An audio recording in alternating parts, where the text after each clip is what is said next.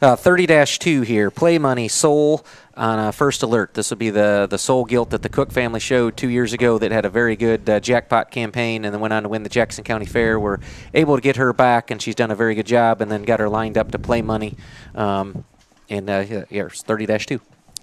Tim must be a little excited. He wanted to keep talking as he was staring at this one, but for good reason. That the sow that this one's out of, I mean, she was an incredible show gilt and had a really successful run there and was one of the neater ones that I've seen in a while here. But this barrow, I mean, I think Play Money lined up very, very well here. This one has all of the it factors. Tim said something last night about, this one's really close. And I said, for what? And he goes, I don't know, to be the one. I said, well, what makes him not the one? I like this pig quite well. Like, awesome skull, neat looking, big forearm, big hind leg, mobile hip and hind leg, hairy. Mason loves the hair on these things. You talk about a hairy, shaggy show pig. That is a big-legged, hairy, good-built show pig.